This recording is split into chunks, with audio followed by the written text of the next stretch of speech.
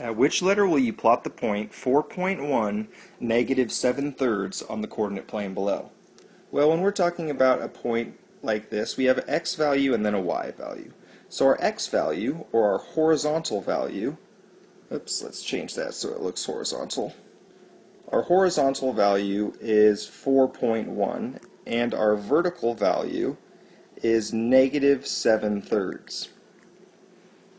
And if we convert negative 7/3 into a mixed number, we see that it is negative 2 1/3.